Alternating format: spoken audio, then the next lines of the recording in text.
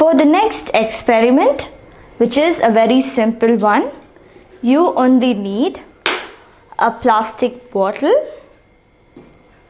and some water. You will also need a bowl. So first I have a bottle that has a hole drilled in it. So I hope you can see the hole I am pointing out with my finger. So now I am covering the hole with my thumb and I am filling the water.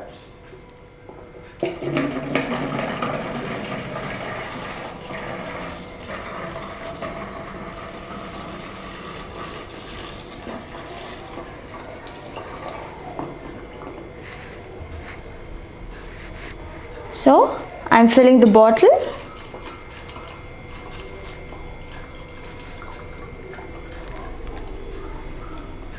So now the bottle is full and I am covering the hole with my thumb. So when I remove my finger now, you will see the water coming out. What I am going to do next is to cover the bottle. So what happened now? Now my thumb is still not covering the hole, but the water has stopped.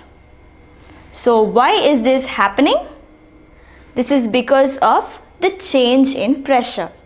So when I covered the bottle, the pressure got maintained.